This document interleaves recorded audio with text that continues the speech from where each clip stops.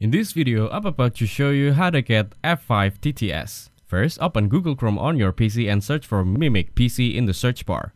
Then, click on the first link that appears in the search result to access the Mimic PC website. On the website, click on Free Launch to begin. Next, look for F5-TTS in the menu on the left side and click on it. After that, click on Get Started to proceed. Then, click on Create and Start located in the bottom right corner to initialize the setup. Once the setup is complete, you'll see an option to drop audio. Now, locate the audio file on your computer and drag and drop it into the designated area. Now you can click the play button to listen to your audio.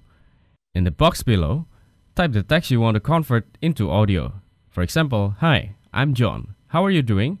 Welcome to my podcast." After entering your text, click Synthesize to generate the audio. Once it proceeds, click the play button to preview the audio. Then click the download icon to save it to your computer.